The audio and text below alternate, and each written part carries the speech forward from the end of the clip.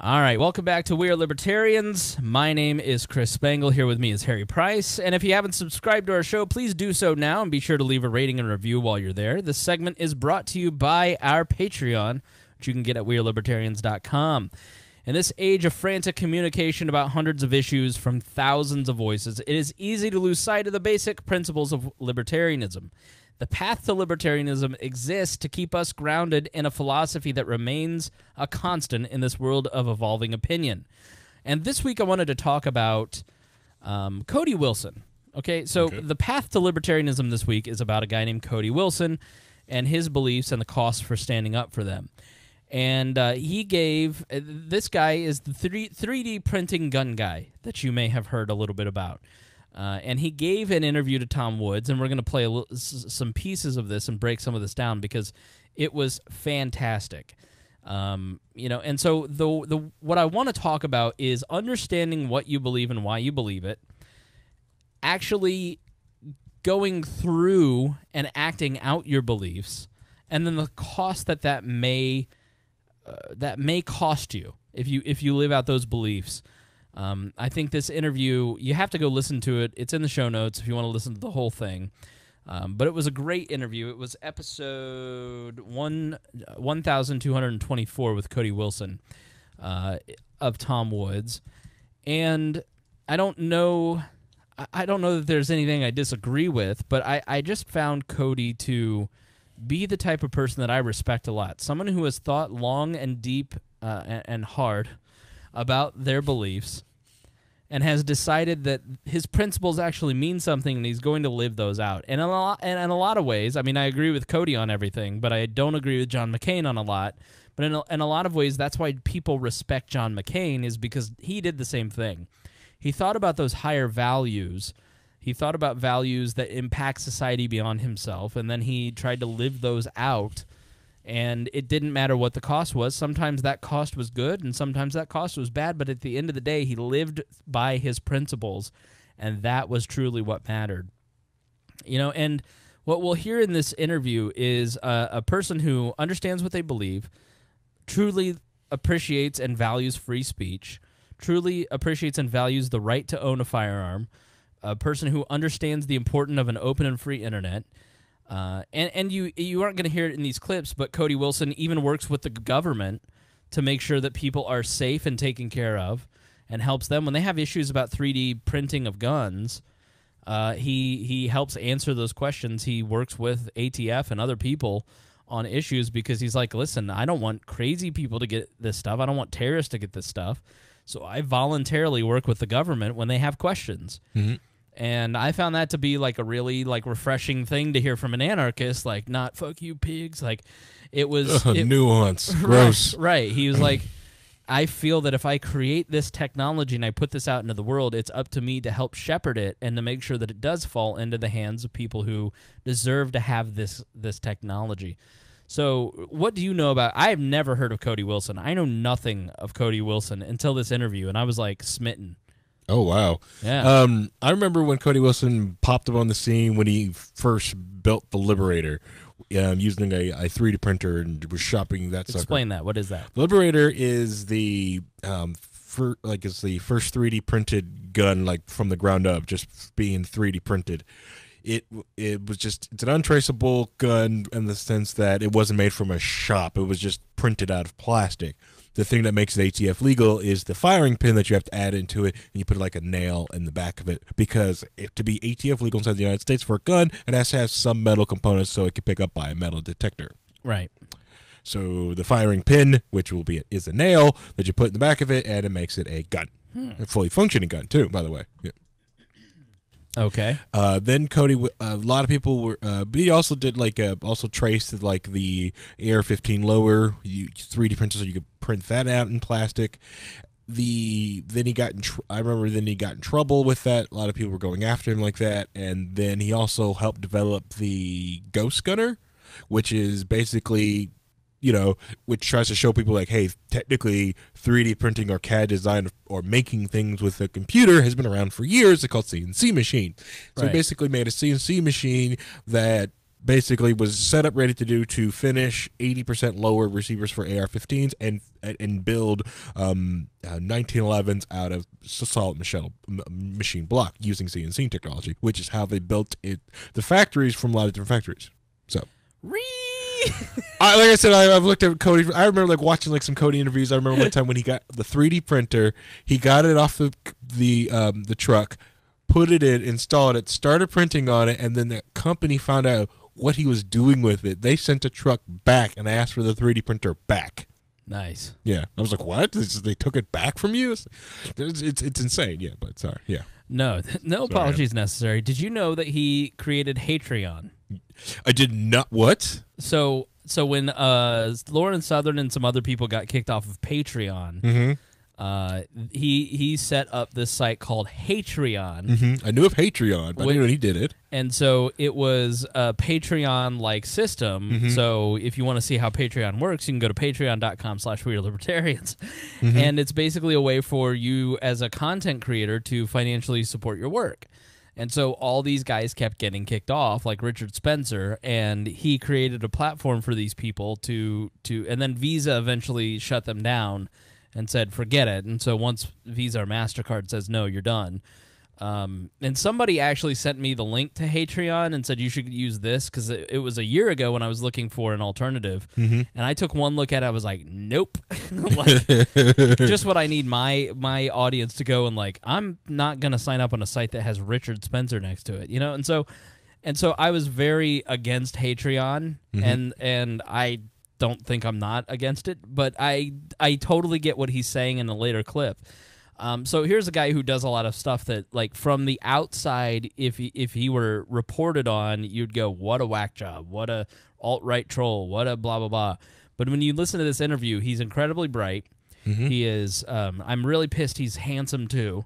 And he's just somebody that I think is a good role model for people.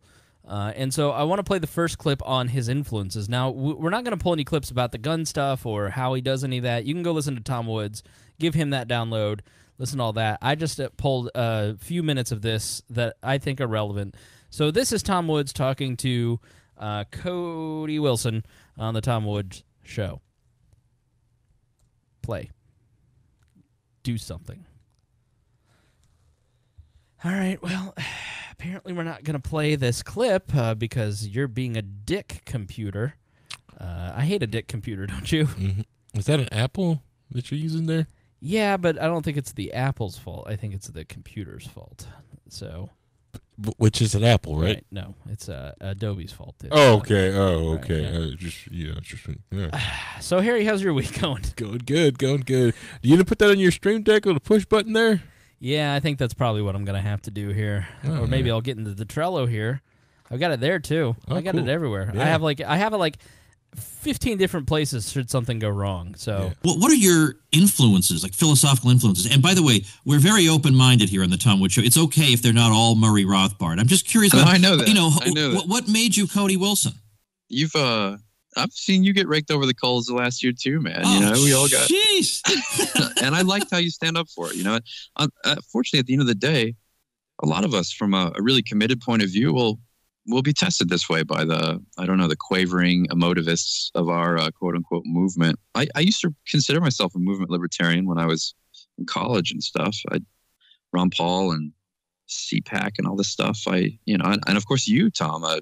My co-founder of Defense Distributed, Zach Cuban, was a huge Tom Woods fan when we were in school, and we would go by, and get your books and stuff at the little tables, the CPAC, so you've been on my radar a long time. I could say to some degree you're an influence of mine because, there's a Christian element to your life, and elite academic institutions, that provide aspirational motivation for people who want to maintain a connection to conservative philosophy and their libertarian activism.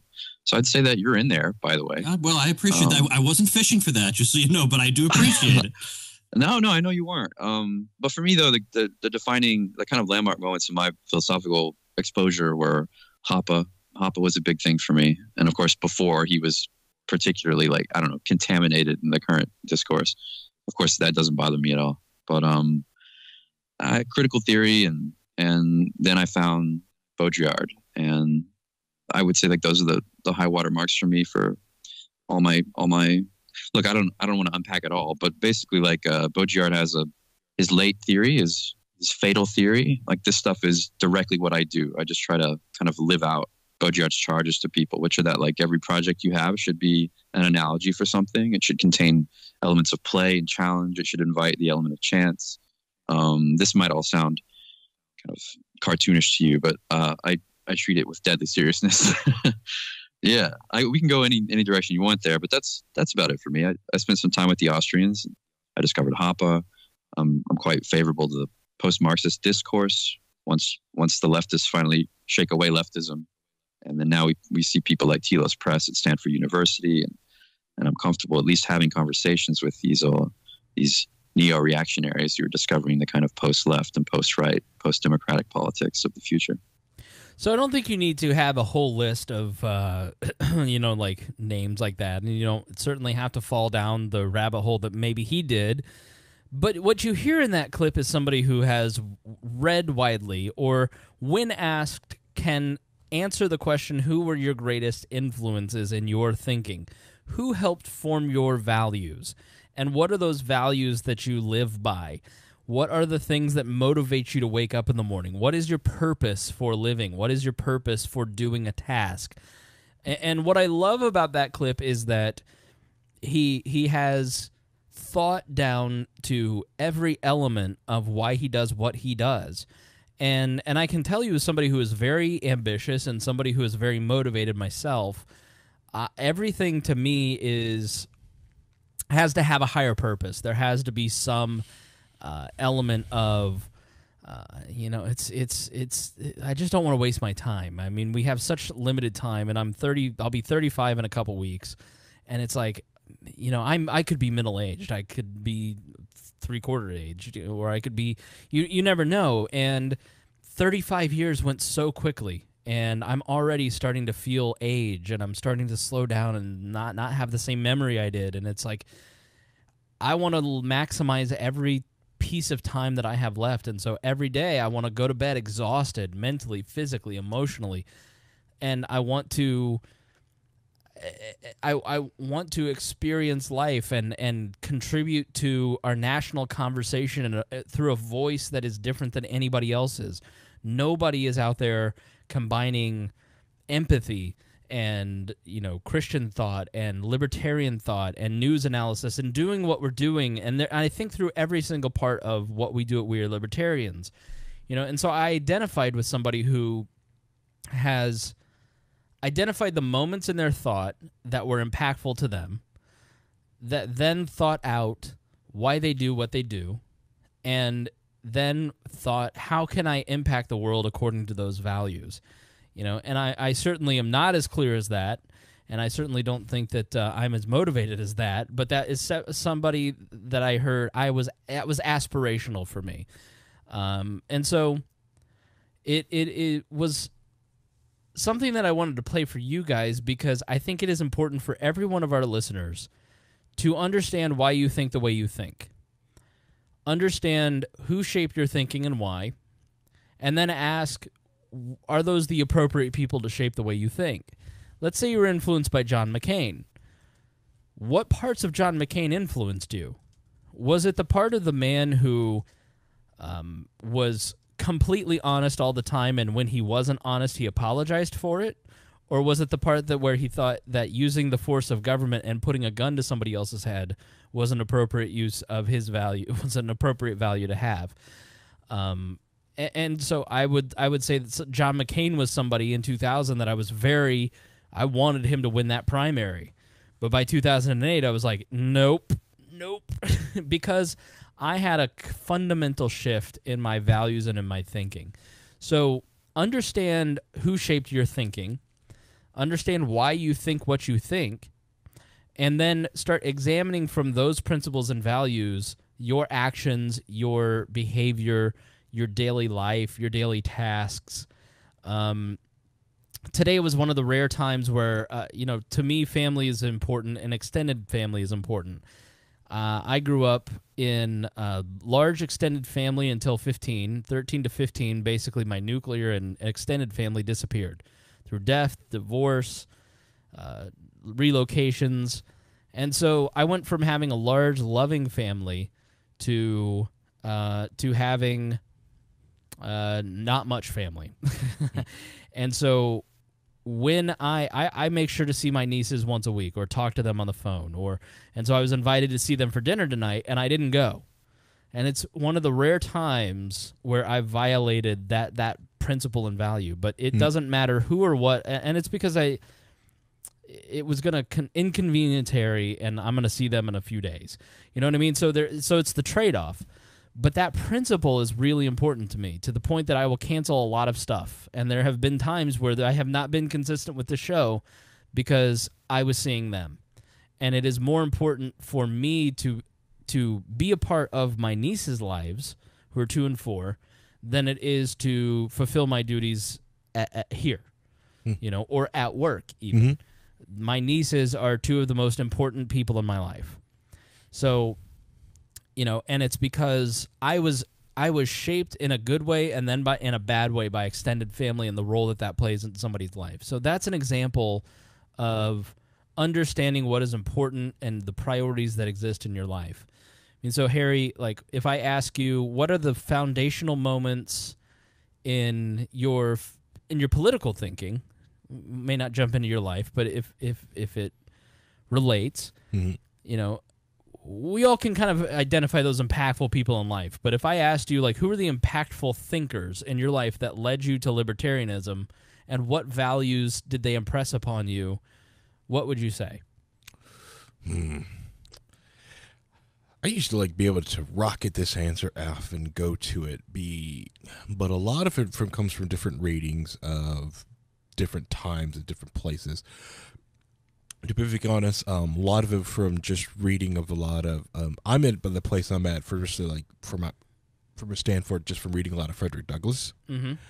and I've read which has helped me out a whole lot to judge from where, for just politically speaking, it was Frederick Douglass, Thomas Sowell, and also reading other different books. I cannot remember the authors, but the book The Assassin, Harrison Bergeron. And Fahrenheit 451. Right. Those books shaped me, and also I think the biggest thing that, and you guys can give me crap for it to want, but a space opera, aka Gundam, the Gundam series and anime series, helped shape me politically. A lot of the things that I go back to, a lot of the things that I know is the foundation of a lot of the ideas that I will think about, especially politically thinking, can trace back to watching Gundam as a kid. Yeah, for me it was Healing Our World by Mary Ruwart. Okay. Because I've never fit in with the Misesian crowd. I don't like economics. It's hard for me to understand economics. It's like Einstein, when they examined his brain, the math part of his brain was 200% larger. Mine's 200% smaller. So economics is just not something that I'm crazy about. That's why, what's the book? It's up here on the shelf here. How an Economy Grows and Why It Crashes by Peter Schiff was so helpful because it had so many pictures, and it helped me to understand economics a lot better. But Mary Ruwart's book, Healing Our World, was like a lightning bolt to me in 2013. And I mean, I had been a libertarian by that point for 6 years at most. But that was the first time that I saw libertarianism could be an empathetic philosophy. And it spoke to me in a way that was very impactful because all of the sudden, and Ron Paul was a lightning bolt in 2007 or 2008 in those debates when I saw him talk about foreign policy. And that's when I went, oh, I get it. I'm a libertarian. I understand the foreign policy stuff. I have no excuse not to join this party or to be part of this movement. And then for me,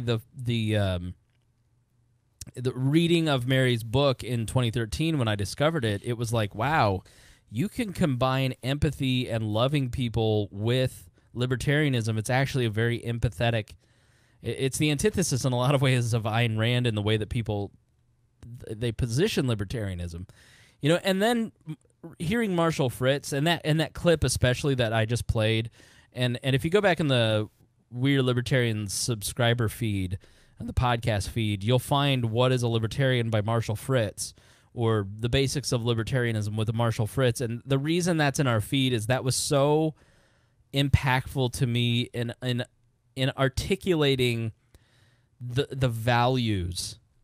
An extension of our values is that is libertarianism.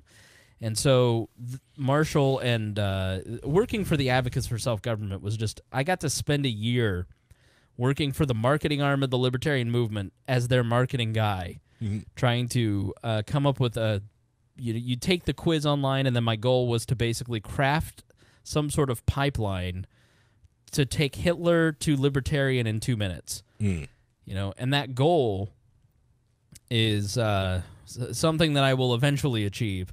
The output of that year of work is actually the path to libertarianism at wearelibertarians.com. So just go to wearelibertarians.com/libertarianism, and you'll find some of the thinking that I put in that year. But it was just basically a year of me studying libertarianism and how do you message it quickly and easily in a way that regular people get.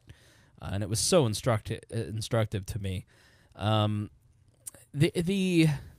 The next part of this interview is what is maybe not this part yet. Let's go to this part. Why does Cody Wilson? No, I'm going to go to the cost part. Okay, so living out your values, sometimes there will be a cost. You know, in Christianity, it is often said that, you know, it's hard to live the Christian lifestyle in a world of sin, and it is. Trust me. I mean, it's why Christians fail all the time. But you know, when you believe anything strongly, you're going to pay a cost for that. Be it a personal cost, be it friends, family, be it money, be it job opportunities. Anytime you stand for something, there's going to be a cost. People pleasing is easy, but being firm in your beliefs is not. And so this is some of what it has cost Cody, the incredible financial and personal cost of believing in what he believes in. Where do things stand for you, and how people can help you? Well, I ran one lawsuit for many years, mostly out of my own pocket, and now I'm being sued. It's lawfare. It's pure lawfare. I'm being sued in 4 different federal venues across the country. I'm being sued by the Pennsylvania Attorney General in the Eastern District of Pennsylvania.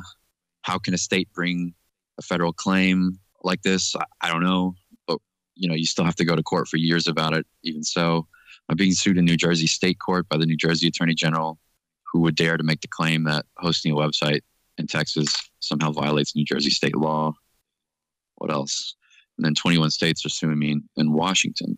And this is that attorney general who sues Trump every single time Trump does something. So I'm caught up in the great production of Trump law out there in the Ninth Circuit now. So I know that I'm going to get kicked around the Ninth Circuit for ages, even though, again, these states can't even prove that they have Article 3 standing for this controversy. So it's a beautiful thing where, like, I'm actually in a position of real strength from the law everywhere you look. But that won't prevent me from having to spend years and blood and fortune and everywhere you look. So I have a fundraiser at defcad.com. And I'm going for 2 weeks right now. I'm getting private commitments and public commitments. I think I can fund it for the next couple of years, no problem, just by the end of the month, if everyone's involved.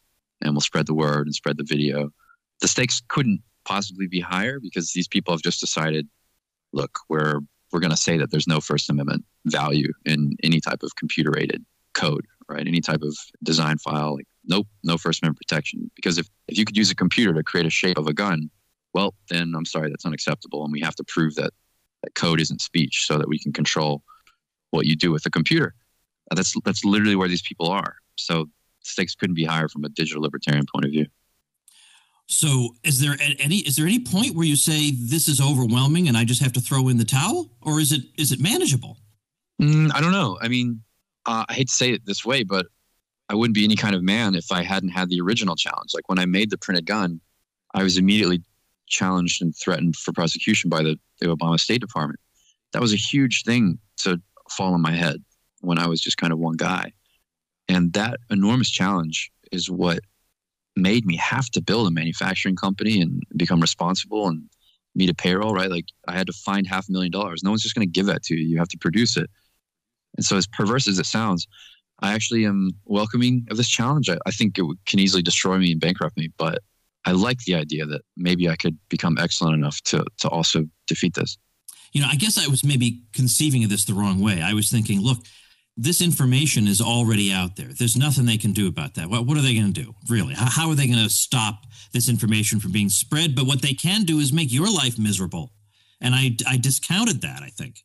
Well, I mean, thank you for saying so. And I don't want people to be greatly, like, I don't know, sad for me. Like, I've got a fighting chance, and I get the fights that I asked for, right? I certainly invited this challenge in some way.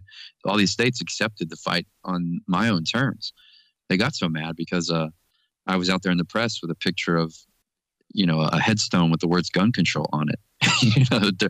They're not just going to sit there and accept this symbolic challenge. And this is actually part of my activism. I understand that they won't. And it leads to overreach, and it leads to desperate knee-jerk reactions where, again, like, the claims that they've made are, and I'm sorry, but piss poor, right? These aren't even intelligible legal claims in these many venues. And I think that there's every room for them to be, or there's every opportunity for them to be corrected and for me to be vindicated and for the glory to be greater. But you still have to survive the initial nuke from orbit, So there's a guy who is, I like that he is seeing these challenges. I mean, I think most people would look at these challenges and go, "This is nope, not anymore. Not gonna do it. Don't want to be a part of this. I'm just gonna go live with my family and be happy." And and he's like, you know what? This is gonna stretch me. This is gonna make me a better person. Yep. Yeah. The scary thing about that, the whole talking about this thing when they're talking about going after the computer, is essentially they are doing the same thing to do with Bitcoin and cryptography. Is they're going to try and outlaw math, right? And if they could get him and not say this isn't a First Amendment, then they'll use that to go after, cryptocurrency, cryptography in general, period. Just be having the ability to hide behind a VPN, hide behind, SSL certificate, secure proxy socks, and so the government can see everything. You can't do that. We can outlaw that now. Right. It's the exact same type of math that they're going to try to outlaw, or saying who can control or who cannot control CNC machines or printing machines, and holding back more of this printing technology. It's worse now that a lot of the technology is being held back just because of the copyright and patent trolls. That's not what they're coming after them yet. They're coming after them this way, right? Which I can't. These. He says these are like fights he can win, yeah, but it's what I'm more worried about is the patent trolls coming after him, right? So then this is a little bit of a longer clip, but this is explaining why he actually does what he does. To boost my posts on Facebook, I can't advertise. He's basically asked by Tom Woods, what do you think of these platforms? He's giving an answer about how he gets the word out and how he raises money to piggyback off that last question. And so he's asked, how do you get the word out? And then he kind of gives these. I just thought it was fascinating how he's been silenced, and yet he still operates and thrives. Really able to boost my posts on Facebook. I can't advertise on any significant or major channels. I can't use most payment processors. I've been thoroughly banned on most platforms over the years. It's just how it is, right? Now, of course, it doesn't prevent me from acting, but it certainly limits my reach. So I have to wait on these moments, like where the mainstream media comes to me, and I've done okay with that. I've survived with this weird cycle, this weird method. So I trust it. And well, let me ask you about that. But let me ask you about that particular thing. I mean, I think people are maybe tired of talking about social media and censorship's a weird word in this situation, but deplatforming and all that, and I'm sure you've had plenty to say about it. But how do you feel about that? I mean, you're a technology guy, but you're not involved in building alternative platforms. Do you think alternative platforms are the way forward, or fighting to elbow your way into the old ones, or what? I actually did build an alternative platform last year for people that were kicked off of the website Patreon, and I don't know if you're familiar with Patreon, but that's a way that you can make money. I don't use it. Yeah. I have my own thing that I can't be kicked off of. This is good. I built a service called Patreon. You built that? That was me. Yeah. You're crazy, man. Yeah. Now listen, I built that though for a distinct reason. I needed to both understand how to maintain the right payments relationships and undergo the extreme hosting challenges of something like that, right? Where you're going to be actively attempted to be hacked and brought down every day. And I did that for about 6 months. It was very, very hard, but I actually learned a lot of lessons. And I was proud that I was able to stand up for the speech interests of all these people, even villains like Richard Spencer and Andrew Anglin. I was certainly grateful that I could send the money and help them, reach their audience and stuff. In the end, it wasn't enough because Visa itself shut us down. So you can't really, it's like God pronounced that we couldn't do it. So I think there's certain platforms that just can't be built in the current environment. You'll just be terminated by your own success. But if anyone's motivated enough, I think you can maintain. But what would you say? Wouldn't there be some way you could do that with cryptocurrency? Yeah, but the big thing in crypto right now is that there isn't really pull technology, and a lot of these people simply want a platform that they can have reliable income, on a subscription basis. And a lot of this can't really be built in crypto right now. You can remind people every month to send you money, but a lot of people want to set up automatic processes. You know how it is. This is reliable, something that you can count on next month. And, have a credit card authorization vaulted in a web app is like, it's much more, that's the brass ring right now. What about people who say, but look, Cody, these people are toxic and they're trying to spread terrible ideas. And, we're all in favor of free speech as long as they're talking about the weather or something. But we don't want that kind of that's speech. That's a good point. Yeah. There it is. Everybody's brave to protect free speech when it's useless speech or inoffensive. I'm inspired by different moments in living memory for me, like Christopher Hitchens' great defense of Holocaust denial and everything. Why? Not because he is a Holocaust denier, but because he would never give, I don't know, credit to a regime of law which could penalize you for denying the facts. It's so distasteful to even consider laws like hate speech laws and Holocaust denial laws. And, this just isn't these aren't the fruits of the Enlightenment. Of course, some people in the philosophy would say yes, it is. And this is why the Enlightenment, must be abandoned. But I like to both have direct engagement with the panoply of extremist ideas, right? I've met Assange in the embassy. Do you know what I mean? I've been with, I try to have a Congress with anybody doing important things, or at least being at the edge of the things that I care about, speech and printing and all this stuff. But look, all I can say is that I actually do have a deep care for, the English experience of free speech and that tradition, the intro to the Age of Reason, and the rights of man, all this discourse, this matters to me. And when CNN would come interview me about Patreon, all I would give them these quotes, right? And they'd be like, "Oh my God, how can anyone believe that?" But all I was doing was recycling Tom Paine, right? I was just giving them Blackstone and things that were, the noble expressions of English republicanism from hundreds of years ago. And of course, I see a brief like I have in Washington State, where these state attorney generals are attacking me, and they go, "Cody Wilson is a crazed anarchist. He believes that," and then they quote me, "He believes that government should fear the people." Okay, well, that's simply an apocryphal Jefferson quote, right? We're this far from the shore that I can repeat American republicanism and its antecedents and be called a radical in federal court. I thought that last part, that was something that I've always known, but it just in that moment, the specific application of a person defending the right to free speech in court, repeating Thomas Paine, and then being called a radical by our current government just hit me like a ton of bricks. I went, Thomas Jefferson is illegal. Yeah. George Washington is illegal. And we now serve under King George. Yeah, pretty much. And we've had for years. Yep. And it's the one reason why I used to tell people on the older podcast that, for the 4th of July, I said, the best thing you do is read the Declaration of Independence. Just read it. Yep. Just read it. And think of that and think of today. And just look at that for a second. Right. It's the, and then a lot of things you even look at it, even if you believe in this type of system, a lot of the things are ridiculous. Even today. It's just ridiculous. because there's the spans of between someone who lives in Portland, Oregon, versus being ruled by people who live in D.C. thousands of miles. Mm-hmm. What say do those people have over what you do in Oregon, right? Or what do just the same way people in Indiana have who do these people out in D.C. or California say what I had to do? I want my freaking straw with my drink.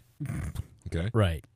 Well, and I think we get hung up on it's hard to understand what's going on with Cody Wilson and why it's important that you should be allowed to print a 3D gun, and the implications of the federal government owning code and owning the right to regulate or destroy code. Right. And code being free speech. I mean, the implications of this are really enormous, mm-hmm. and we don't understand it. And we spend a lot of time talking about flags being raised and lowered as if that's the great moral outrage of our time, whether or not Donald Trump put a flag at half-mast. Mm-hmm. No, the fact that the federal government has outlawed Thomas Paine, or that you can't speak freely through code on the internet, mm-hmm. or that Raytheon and American bombs are killing toddlers in Yemen, those are the great moral outrages of our time, not whether or not a piece of fabric is hanging at half or full staff. Yeah, pretty much. Yeah, they want to outlaw math. They're not teaching it great in public school, but they'll sure outlaw it the best they can. And the thing is, they're going after Cody Wilson because he's one of the loudest and outspoken, and they made it easier for the masses. But any one of you can get on eBay right now, purchase a aluminum CNC machine, and do the exact same thing as a 3D printed gun, but with metal. The other thing is you can make zip guns. It's okay for you to make guns here in the United States. People have made guns here in the United States all the time. What Ruger and Walther and Glock, what they're doing in their lives, not nothing you can do if you don't have the right machining tools. Who can capitalism or the free market or the market in general has made these prices, made this machining equipment incredibly inexpensive. And yes, you can purchase the stuff as a home. It's more of the government being face to face with this, and then a lot of these people understanding that, wow, there is no magic between creating these weapons. There's no magic to it. Yeah. It's not like this laptop. There's so many different people, so many different businesses, so many tech to go into this. Nope, this is pretty much it's an easy, simple tool. You could probably make this all yourself. All it is a cartridge loaded into a pressure chamber and a pin that fires the little primer in the back of it. That's it. That's what we're doing here. It's not rocket science. Well, technically kind of is, but no, it's not rocket science. So, district judge extends claim to have repealed First Amendment. That was Thomas Knapp's headline. A U.S. judge on Monday extended a ban on the online distribution of 3D printed gun blueprints, a win for a group of mainly Democratic-led states that said such a publication would violate their right to regulate firearms and endanger their citizens. So this is an update. Let me reread that. A win for a group of mainly Democratic-led states that said such a publication of these plans would violate their right to regulate firearms. Do you know the Second Amendment by heart? You shall not regulate a well-armed militia. U.S. Dick Judge Robert Lasnik in Seattle issued the extension of a nationwide injunction blocking a Texas-based group from disseminating files for printing plastic weapons on the Internet. LASIK's prior order, issued on July 31st, blocked the release of the blueprints hours before they were set to hit the Internet. That temporary ban was set to expire on Tuesday, and the new ban will remain in place until the case is resolved. So this is going to go to the Supreme Court, and they make it about guns, and that's why Cody does it that way, because it's outrageous, and it's easy to persuade people to think one way about something that is dangerous and could fall into the hands of extremists and blah, blah, blah. But that's the point. You defend the right of extremists because those are the people that they come for first. I mean, you look at the crackdown on conspiracy theorists on the Internet. I'm sorry, but when the most powerful people in our government and our media and in our business sphere and our society say, you shouldn't listen to these people that question us, I start to go, who are you, the powerful, to tell me, the little guy, that I'm not allowed to question you or the very existence of nature itself? Right. The idea that you can't question events or even question facts, as he talked about with Christopher Hitchens, or the existence of reality. Mm-hmm. These are, you cannot outlaw thinking. And what happens when you start to outlaw speech is people have these thoughts, Mm-hmm. and they express those thoughts to try and gain control of their thoughts and understand the context of their thoughts and work these things out. And so if you actually want to correct bad behavior, you let people speak freely, and you have conversations with them, and you come to an agreement on reality, I guess, and then their mind changes from thinking crazy thoughts like Sandy Hook didn't happen to, maybe I'm wrong. Yeah. Because of conversations. But if you never allow those conversations to happen, minds never change, behaviors never change. So as I wrote this weekend for my column on WeAreLibertarians.com, the way to solve Alex Jones' bad behavior is through open speech. It's not through silencing him or censoring him. All you do is you send people underground and outlaw their thinking. You can't prohibit words and thoughts the same way that you can prohibit alcohol. No. Oh, I'm sorry. That didn't work? No, that didn't work. She's. Yeah. All right. That went terrible, by the way. Idiots. You know. I can't take it. Yeah.